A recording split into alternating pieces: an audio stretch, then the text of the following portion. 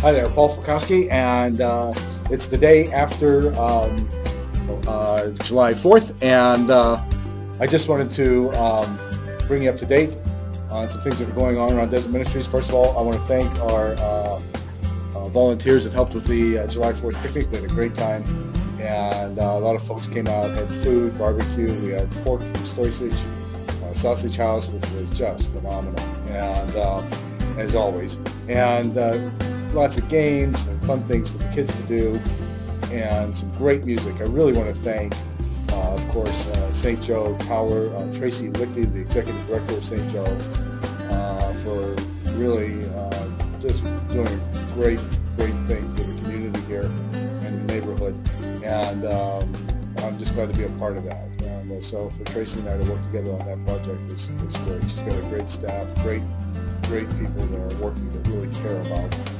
their residents, and they care about St. Joe's presence in the neighborhood.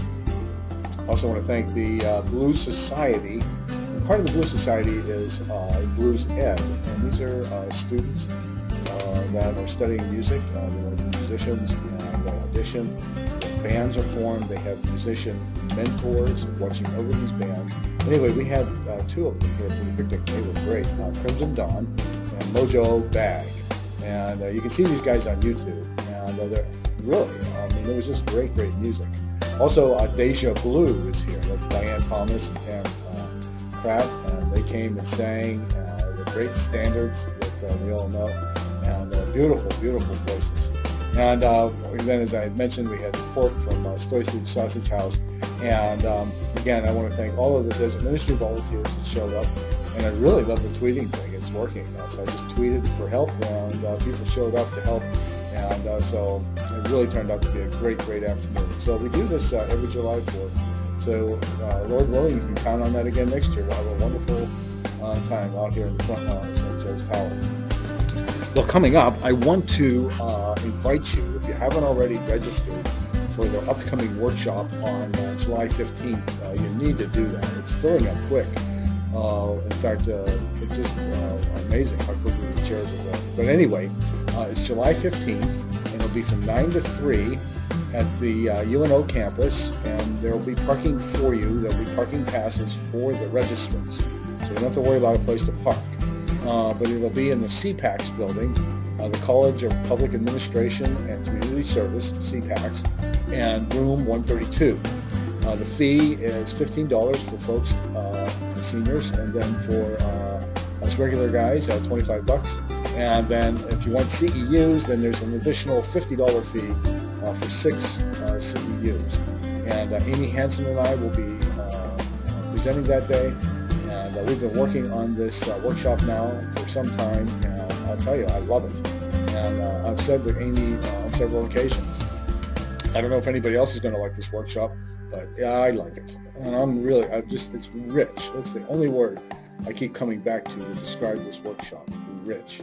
And so I hope that you'll come out. Amy's a phenomenal presenter, and so I think that you're going to find it to be very worthwhile and very energizing as well, very inspirational is a word that comes to my mind. For lunch from 11:30 to 1, in addition to eating and having a wonderful meal, we're also going to have panelists come in representing the major religions to discuss how elders are viewed and what their roles are within their particular faith communities. So we have representatives for the Jewish, the Islamic, and Christian religions. So they will be there to talk about the role of elders in their faith communities as well. And again, that's what makes this workshop so interesting. We see spirituality and aging. There's been a lot of workshops over the last 2 or 3 decades about spirituality, religion, aging, and health. This one, I've never seen one like this one. This is talking about how we create platforms for their role as teachers and mentors and guides for us. And so I think you'll find this to be different than other workshops that you've come to. So that's July 15th, Spirituality and Aging, an Obligation to Impart. And all of our seniors, all of us have an obligation to pass on what our ancestors taught us, and we should be passing that on to the next generation. So we want to be sure to provide those opportunities for seniors? Well, as always, we're looking for volunteers. And, again, in the nursing homes, there are thousands of people that rarely get visitors from anyone. The only time somebody's touching them is when they're being poked or prodded, somebody's taking their vitals, or giving them a bath, or feeding them, but there's no one there just for them. And we've had residents say that to us. There are a lot of people around me, but there's no one here just for me.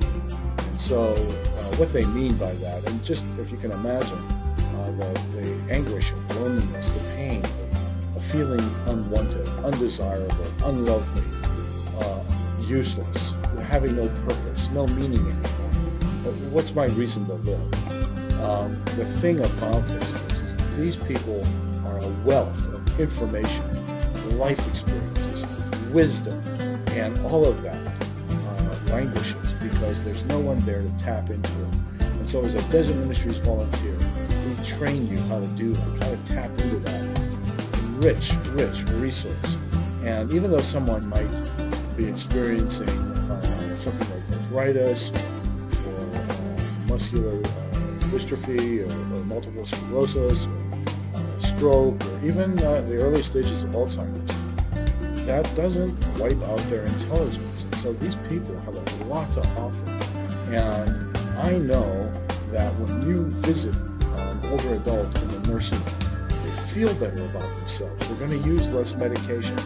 They're going to put less burden on the staff. There's going to be less call-outs because they feel loved. They feel cared about. They feel as if there's somebody out there thinking about them. And I've had residents even say that to me. That, it's really nice to know somebody's even thinking about us. And so, again, try to get into their shoes and try to imagine what it would be like to be just in a little 6x12 space, day in and day out, day in and day out. You would start to wish to die. And you hear residents say that, I just wish I would die. Well, what a shame that is. What a awful thing that a person would have to say after living 80, 90 years, that they would finally come to a point where they would just wish that they could die. Well, again, our Desert Ministry volunteers offer hope, purpose, meaning, and joy, life, and all of those things.